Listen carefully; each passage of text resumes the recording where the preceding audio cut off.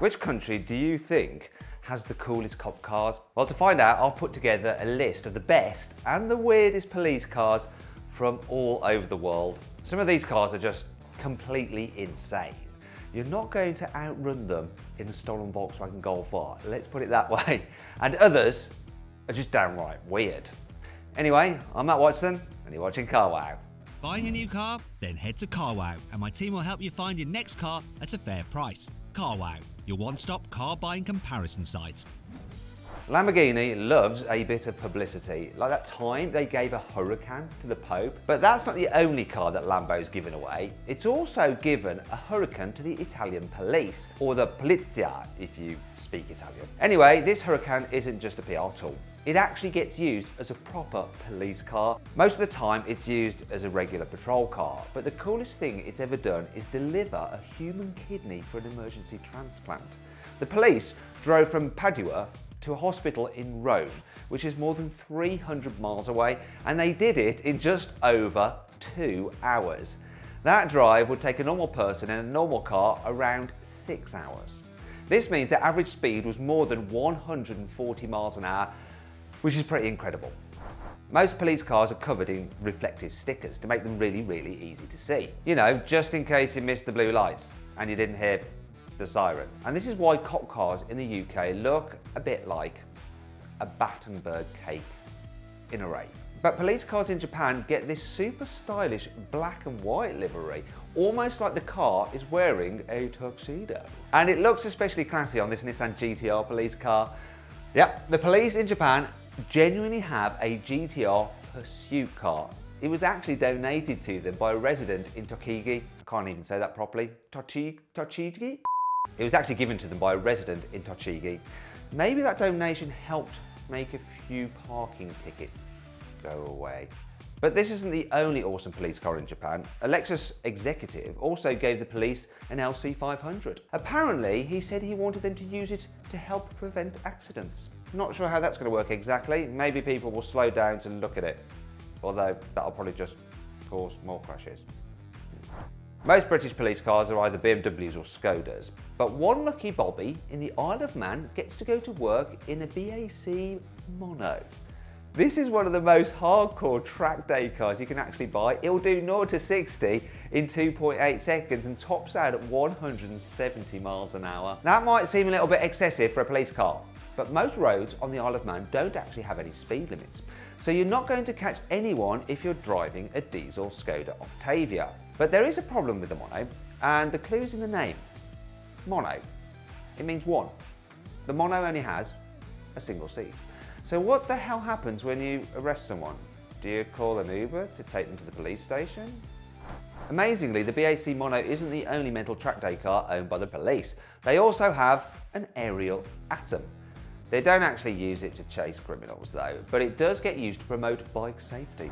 Probably because it's the only car on sale that makes you want to wear a helmet when you're driving it.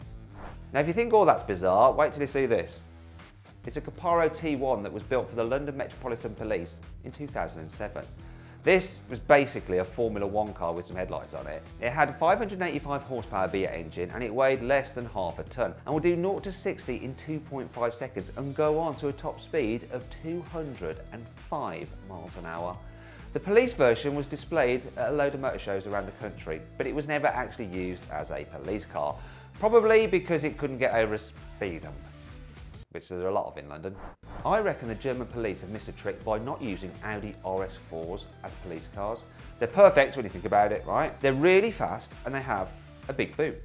So there's loads of space for all your police dogs and your police stuff and evidence, donuts, I don't know, whatever. And the German tuners at apt agree with me because they built a 530 horsepower Audi RS4R especially for the German police. Okay, so once again, it was never used for catching criminals or for traffic duties on the Autobahn, but it was built to encourage people to tune their cars safely and legally as part of a Tune It Safe campaign they were running in Germany. The Audi RS4 isn't the only tuned car with a link to the German police. Brabus built a special car for them too. It was called the Rocket, and it was a 730 horsepower version of the Mercedes CLS V12, only with blue lights and some police stickers. This was also built to encourage people to tune their cars legally, so it probably never had any criminals in the back seats. But just imagine that thing coming up behind you on the Autobahn. While we're on the subject of tuning cars, I want to talk about the Honda Civic Type R. Because even when it's stock, it looks like it's been dressed up by the Fast and Furious prop department. And this means Civic Type R drivers probably get pulled over by the police a lot. But there are some countries where the police actually drive Honda Civic Type Rs. There's one in Australia, and it's being used by the New South Wales Police Department. And there's another in Malaysia, which is actually used as part of the King's personal police convoy. It's mad. Now, I've recently just filmed a drag race between a Honda Civic Type R and the new Toyota GR Yaris. And I'm putting a link just up there, it's just popping out, the top right corner of the screen. If you click on that, you can go watch that video. All of the cop cars on my list have so far been really, really fast. But they'd all be a bit useless if some bank robbers tried to escape by driving over a ploughed field. But the Italian military police have the perfect car for the job, because they run a fleet of Suzuki Jimneys. Look how cool they are! The police probably hope that they never arrest any fat criminals, because the Jimny's back seats are pretty blooming cramped. You find it hard to squeeze whoever you arrested in the back there. While we're in Italy, let's have a look at another car the military police use, which is a whole lot quicker than a Jimny. It's not some Italian supercar, it's actually a British sports car, a Lotus Evora, which is a bit of a weird choice for the Italians. I wonder if the Italian police ever get tempted to race this Lotus against the Huracan from earlier. I bet they do, you know. And who's going to stop them, eh? They're the police. The British police don't just cruise around in a bunch of weird track day cars, they have to try to be a bit eco-friendly as well, which is why a few police forces in London have started using the Toyota Mirai as police cars. Now, these are powered by a hydrogen fuel cell and electric motors, so they don't produce any harmful emissions. Problem is, you can't just fill them up with hydrogen at your regular petrol station, and there are only 13 hydrogen filling stations in the whole of the United Kingdom. And it would be pretty embarrassing to arrest some criminals and then run out of hydrogen on your way back to the police station. I think I'd rather stick with petrol diesel power for now if I was a copper. The United Arab Emirates is one of the richest places in the world, so it makes sense that police there drive some pretty flashy cars. Well, how does a Lamborghini Aventador sound? Or maybe a fancy Ferrari FF? Or what about an Aston Martin 177? Well, Dubai has all of those on its police force. Oh, and a Bugatti Veyron as well, for good measure. These are all part of the Dubai Police Super Fleet, which sounds like some low-budget cop show from the 1980s, but it's actually a big PR tool for the city. So the police just cruise around trying to photobomb as many people's holiday snaps as possible. It's all for the gram, darling. Yeah. Actually, if you're on Instagram, click on the pinned comment below the video to follow carwow on Instagram with loads and loads of behind-the-scenes photos and videos from all our video shoots. Now, I bet you didn't think that anything could top the Veyron on this list, right? Well, you're wrong. You see, just down the road from Dubai, in Abu Dhabi, the police there have something even more exclusive. It's called the Lycan Hypersport. There are only 7 of these things in the world, and they each cost more than £2.5 million.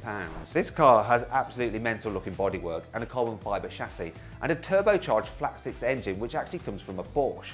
It makes 780 horsepower and does 0 to 60 miles an hour in 2.8 seconds. So good luck trying to outrun it. I hope you'll enjoy the video. If you did, please give it a like. If you click on that window there, you can watch some cool cars drag race, and down there I've got a really ace off-road challenge with a Suzuki Jimny and a G63 and a Jeep Wrangler. If you click on that box there, you can go to carwow to sign up to our newsletter, and we'll keep you up to date with all the latest news and reviews in between these video uploads. Thanks for watching.